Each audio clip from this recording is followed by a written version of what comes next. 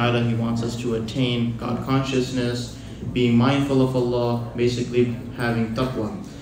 But if we look towards the scientific aspect of the benefits of fasting, then we come to find that many various different doctors, regardless of whether they are Muslim or not, they have found unlimited benefits of fasting.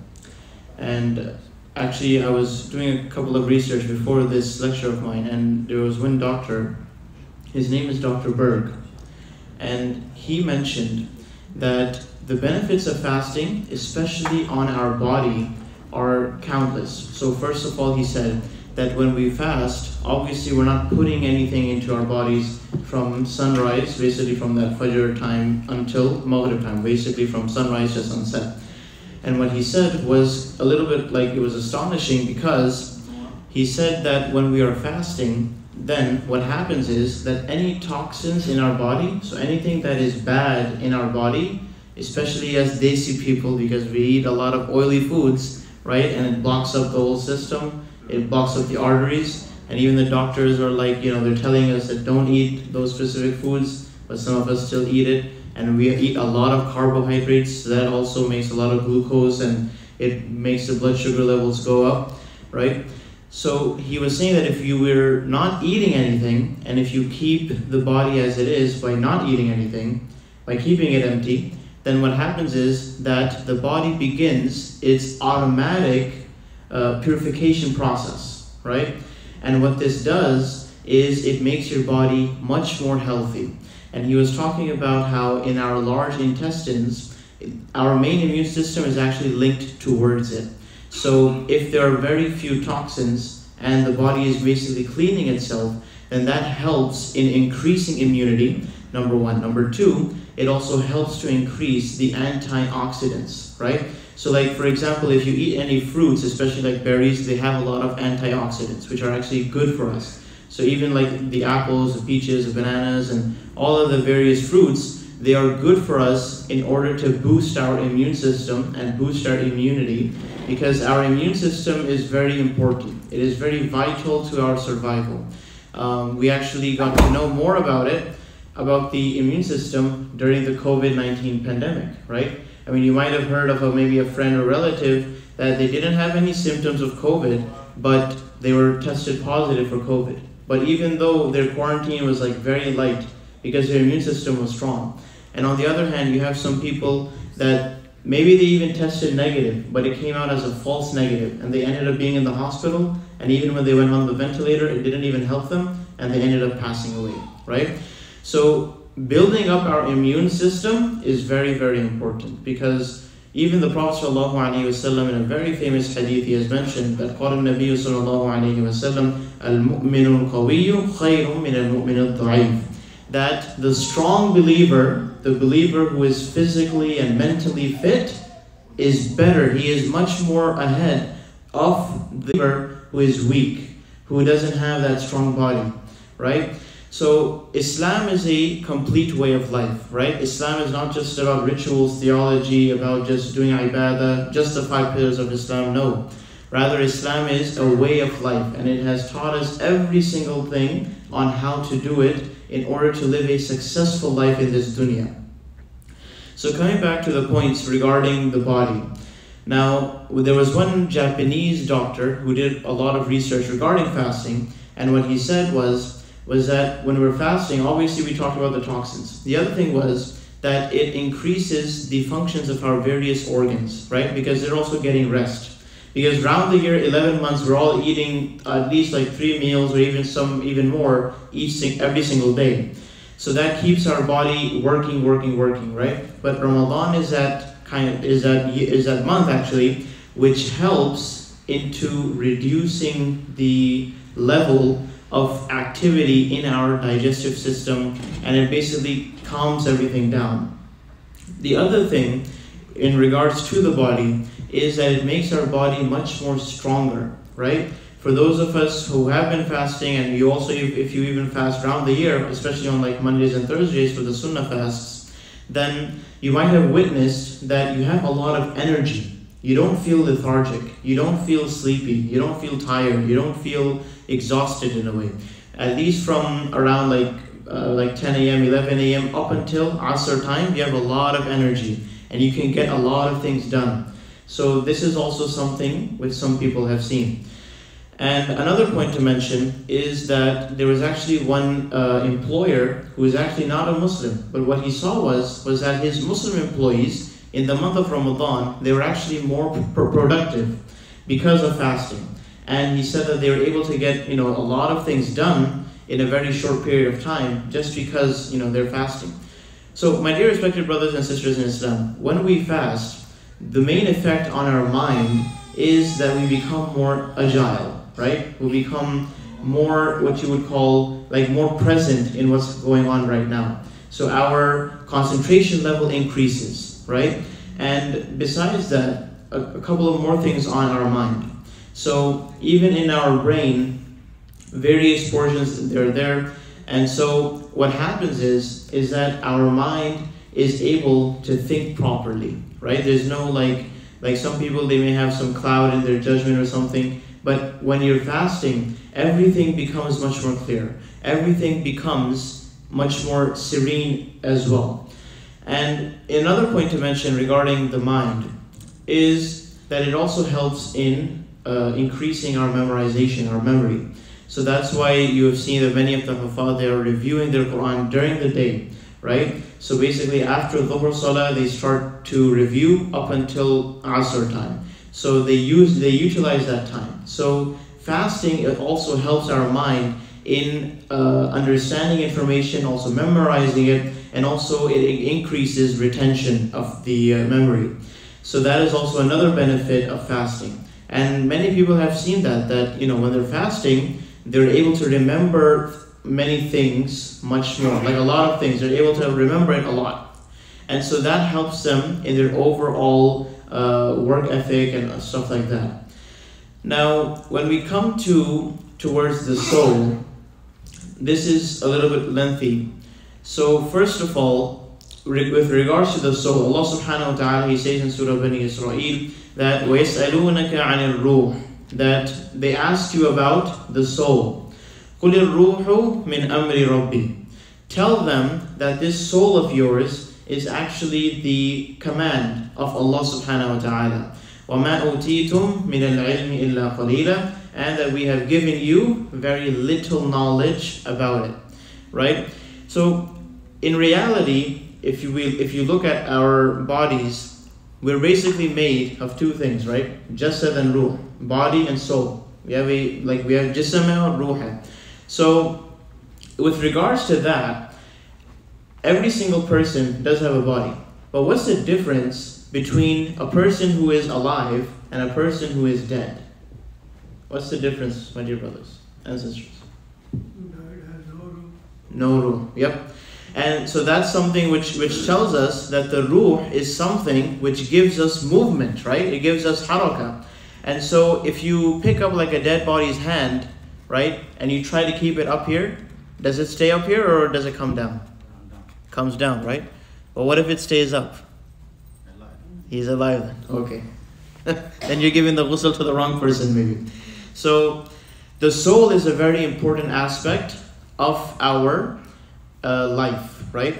And so with regards to the soul in terms of fasting, what's like the linkage between them? So Allah subhanahu wa ta'ala, He wants us to fast, and the effect on our ruh is that round the year, 11 months, we're pretty much fulfilling all of our desires, right? Whatever we need, whatever we want to eat, whatever we want to do, we're getting it, right? Like for example, you come for Isha one day in the summer, and after that you want to go out for some ice cream, you get it, right? Because you're not fasting or anything. So, just to give that analogy. So with the ruh, with the soul, round the year we're giving it. We're giving it all attention that it needs. But in Ramadan, the reason why Allah subhanahu wa ta'ala has told us Muslims to abstain from drinking and eating, and also to abstain from our wives in terms of having any relations with them, it is so that we are able to concentrate on getting towards God consciousness, towards getting towards taqwa, right? And so besides that, the soul, the ruh, right, its food is also the Quran, right? and how we are supposed to read the Quran and also understand and all of that stuff. It was mentioned, all of that was mentioned yesterday. Now, besides that, if we're specifically talking about the ruh and how does it relate to fasting, when we fast, we are depriving our body of food and drink and all of the other desires that we have, right? So what happens is that our soul and even our mind, both of them, they help us to think that why am I here in this dunya? What is my purpose in this world? Am I here to live forever? Am I here to stay forever? Am I here for a higher purpose or goal? Or am I here to just run in the rat race that everybody is running in, working 9 to 5, going, picking up kids, dropping them off to basketball practice or any sports practice, then bringing them to the masjid, then coming back home, having dinner, praying Isha, going to sleep. That's a typical rat race lifestyle, my dear respected brothers and sisters in Islam. But in Ramadan, especially our soul and also even in our mind, it helps us to start to think that what is our purpose in life? And let me tell you something interesting.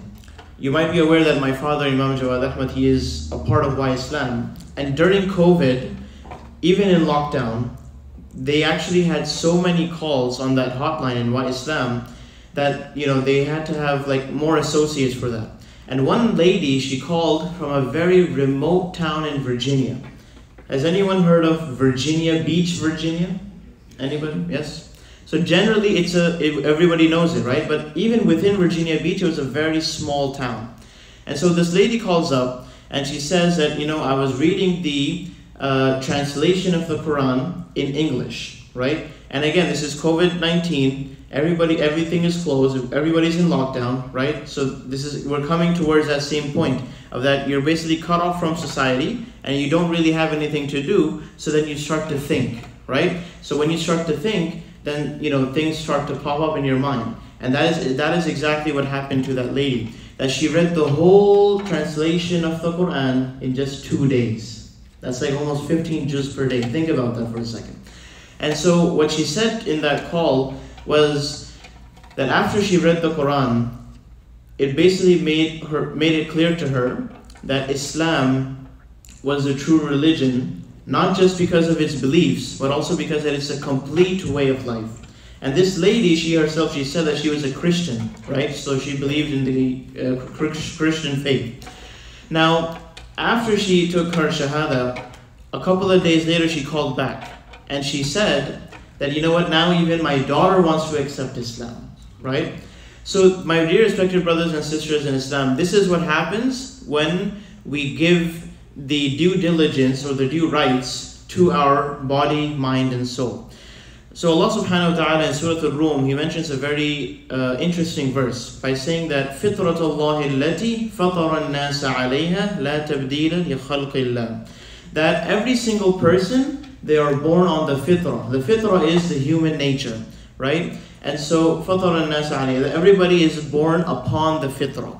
And that لا تبديل لخلق الله, that Allah subhanahu wa ta'ala, He doesn't change the creation, right? And similarly, even the Prophet sallallahu alaihi wasallam has mentioned in a narration that everybody, كل مولود يولد على الفطرة, that every single child is born upon the fitrah, right? So every single child is born upon Islam. But it is actually their parents who make them like, Yahwidani or Nasirani, they make them a Jew or a Christian or even a fire worshipper, and it goes on like that. So linking this to the point regarding about the soul is that our soul is something which gives us movement in our body, and it also helps us to understand various aspects of life. So our mind is also linked towards the soul. But the soul is something that it gives us various desires, hawa, right?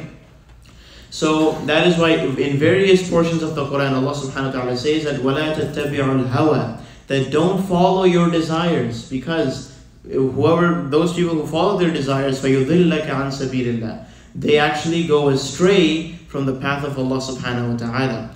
And so this comes to tell us that, if we analyze and we look towards the overall benefits of fasting on the body, mind, and soul, subhanAllah, this fasting that Allah subhanahu wa ta'ala has blessed us with, it is actually a great gift. Because first of all, our body becomes pure. It becomes crystal clear, it becomes serene, and a lot of the toxins, they come out, right? And with regards to the mind, we become more agile, we become more present in the world, like what's going on. And with regards to the soul, it helps us in our nafs to be able to understand that, you know, we have a higher purpose in life, right? We're not just here to accumulate the dunya and just, you know, live for here. Like many people, they argue that, you know, we're supposed to be living this life of YOLO. Like YOLO means you only live once. So it's a technical statement, but it's somewhat true and somewhat not true. And I will explain how it's true and not true, and how it's false. It's true in a way because you're only living one time to accumulate a lot of good deeds, which will help you get into Jannah, right? Inshallah, everybody wants to go to Jannah, right? Okay, inshallah. Because some brothers, they just don't want to say, so you have to say you want to go to Jannah, inshallah. But it's somewhat not true, the YOLO issue of the thing, because we are going to live again, right? Because Allah subhanahu wa ta'ala in various places, He has mentioned that, you know, we will resurrect you, like you will come back, right? You'll come back to life and we will send you either to Jannah or Jahannam. So it's true in a way that we only have one shot to do what we can in this dunya to accumulate for the akhirah, right? Allah subhanahu wa ta'ala mentions in the very end portion of Surah Munafiqun that وَأَنْفِقُوا مِمَّا رَزَقْنَاكُمْ مِنْ قَبْلِ أَنْ يَأْتِيَ أَحَدَكُمُ الْمَوْتِ. That spend in the path of Allah from whatever we have given to you, whatever wealth we have given to you, مِنْ قَبْلِ أَنْ يَأْتِيَ أَحَدَكُمُ الْمَوْتِ. Before you, like the time of death approaches you. مِنْ قَبْلِ أَنْ يَأْتِيَ أَحَدَكُمُ الْمَوْتِ فَيَقُولَ رَبِّي. And that you will say to Allah subhanahu wa ta'ala, لَوْلَا أَخَّرْتَنِي إِلَىٰ أَجَلٍ قَرِيبٍ. That, Ya Allah, give me some more time so that I am able to spend more time and do what? فَيَقُولُ رَبِّ لَوْلَا أَخَّرْتَنِي إِلَىٰ أَجَلٍ قَرِيبٍ فَأَصَّدَّقَ وَأَكُمْ مِنَ الصَّالِحِينَ. So that I will be truthful in becoming one of the righteous.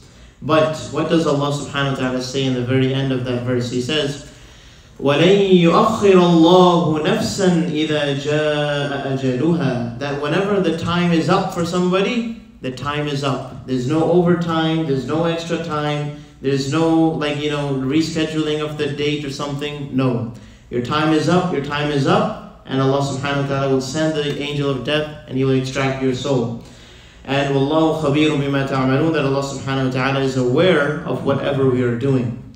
So this comes to tell us that, my dear respected brothers and sisters in Islam, that this time that we have in this dunya is very, very important. It's very vital for us to understand that we need to make the most of this time that we have in the dunya. A very famous quote from Hazrat Ali radiallahu anh, Ali ibn Talib radiallahu anh, he would say that An-naja, an-naja, al-waha, al-waha, that basically run towards pleasing Allah subhanahu wa ta'ala. And what this also means in Urdu is that jaldi karo, jaldi karo. Like everybody is in a hurry, right? Like even when I was coming here today, I tried to leave on time and there was so much traffic. So everybody gets frustrated in traffic, right? But subhanAllah, there's actually one car that was on fire. So subhanAllah, make it easy for that person. So this comes to tell us that everybody is anxious. We all want to do things quickly. We want to, you know, finish school on time, you want to finish college, get a job, you know, basically get into the dunya, earn the dunya, and do stuff like that. But what Ali radiallahu anh is saying, that, okay, it's fine to hasten, but hasten for good. Hasten to do good deeds. Hasten to please Allah. Hasten to be there on the forefront, to be able to get the shafa'ah of the Prophet Muhammad sallallahu alayhi wa sallam. Right? So be hasty, but do it in good things. Right? And, you know, as we have mentioned in various places and many talks, that in an overall sense, death is inevitable, right?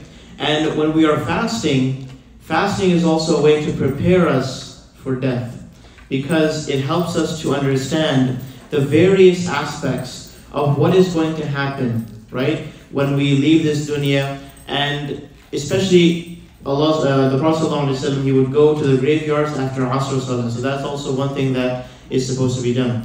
But again, coming back to the main topic regarding the benefits of fasting. The benefits of fasting, they keep on going on and on, right? As I mentioned, that there's many antioxidants that actually are produced in the body, and that it's a whole cleansing process for our body. And it helps us in removing the minor illnesses and sicknesses. And actually, there was actually one doctor, he was doing some more research, and he had a couple of cancer patients. And I'm not saying that this is for all cancer patients, but it was a very specific cancer, maybe like stage 1 or maximum stage 2. And he said that when his patients began to fast, and so their cancer over the course of time, like maybe either 6 months or a year, and also with regular checkups and making sure everything is fine, that cancer went away. So subhanallah, my respected brothers and sisters in Islam, this is the beauty of our deen. That we don't have like man-made laws in it, but rather we have a higher being, a higher power who is dictating in a way and who is also guiding us in a way to tell us what is right and what is wrong. And so basically coming towards the conclusion, number one is that fasting is a very big blessing of Allah subhanahu wa ta'ala, right? There is no doubt that every year Ramadan comes and fasting, it helps us in our immunity. And then besides that, fasting, it also helps in our overall health, and it makes, for some people, they're able to lose some weight, like maybe a couple of pounds or so. So it's a good, starter to start losing weight, becoming healthy. And besides that, fasting, if you also analyze in your home, that, you may not be eating that much at home, right? And you don't have to cook like 3 meals a day. So some people, they also save up on that money, from all of that money by spending it on food, they save it, and for some people, if they have even more money, they just sponsor the iftar in the masjid, right? This is also a way to earn more hasanat and to earn more of the good deeds in this blessed month of Ramadan. So we also have some savings related to fasting, because you're not going to be eating 3 times a day. You're only eating basically at iftar and suhoor, and if you have like another meal after tarawih, so that's just something right over there, right? So that's one thing. The other thing is that fasting in general, it also brings a community vibe to the community. What do I mean by that?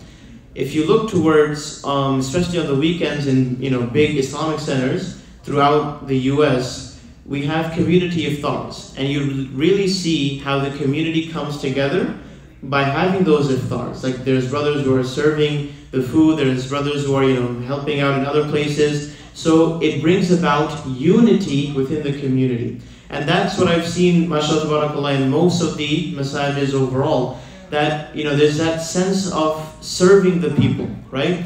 And even the Prophet ﷺ, he has mentioned in a hadith that قال النبي صلى الله عليه وسلم سيد القوم خادمهم, that the leader of a nation is actually one who serves his qawm, who serves his people. Because if you're serving towards the people, and you're not basically acting as a dictator, then obviously your leadership style is going to be much more effective than not being that effective, right? So that is one thing that we need to mention about and also think about, especially those brothers who are in the masjid board, in the leadership. They need to rethink this idea of masjid board. Like, right, it's not about being a masjid chaudhry and just coming out and, basically walking in a certain style and being arrogant and just being like a director and telling people what to do. Being a leader, it brings about humbleness. It brings about humility in us. And that is also another thing that fasting brings about in people. That when we're fasting, it helps us to understand the pain of those people who are hungry, of those people who don't have food to eat, right? There's actually one organization, they do every week on Saturdays in New York City by Times Square, they do food distribution. And one time I went there on a Saturday night, and subhanAllah, the people in line, imagine, this is New York City, and this is like the main hub of New York City. This is Times Square. Like, you might be thinking that a lot of people will be rich, but no, there were more than 100 or 150 people in line just to get food from that place that we had over there. So that comes to tell us that, Allah subhanahu wa ta'ala, He gave us fasting as a gift so that we are able to benefit from it. We are able to make sure that our bodies are strong and that we are able to please Allah subhanahu wa ta'ala. And just I'll finish with this, that Allah subhanahu wa ta'ala in a hadith al-Qudsi, He mentioned through the Prophet sallallahu alaihi wasallam that as-sawmu li wa ana ajri bihi, that fasting is for me, so I will be giving its reward on the Day of Judgment. And those people who fast, Allah subhanahu wa ta'ala will make them enter into Jannah from Babul Rayyan. So Babul Rayyan is going to be a special gate of Jannah, which only through the people who fasted, the Sa'imeen and Sa'imat, they will be entering through that gate into Jannah. So may Allah subhanahu wa ta'ala make all of us amongst those who enter Jannatul Firdaus through Babul Rayyan. May Allah subhanahu wa ta'ala allow all of us to act upon whatever has been said today. May Allah subhanahu wa ta'ala give us understanding. May Allah subhanahu wa ta'ala allow all of us to be able to drink from the blessed hands of the Prophet Muhammad sallallahu alaihi wasallam from the Hawd al-Kawthar. May Allah subhanahu wa ta'ala allow all of us to gain the pleasure of Allah subhanahu wa ta'ala, and that we are able to free our necks from the fire of Jahannam. أقول قولي هذا وأستغفر الله لي ولكم ولسائر المسلمين فاستغفروه إنه هو الغفور الرحيم. سبحانك اللهم وبحمدك نشهد أن لا إله إلا أنت نستغفرك ونتوب إليك. جزاك الله خير. تكبير.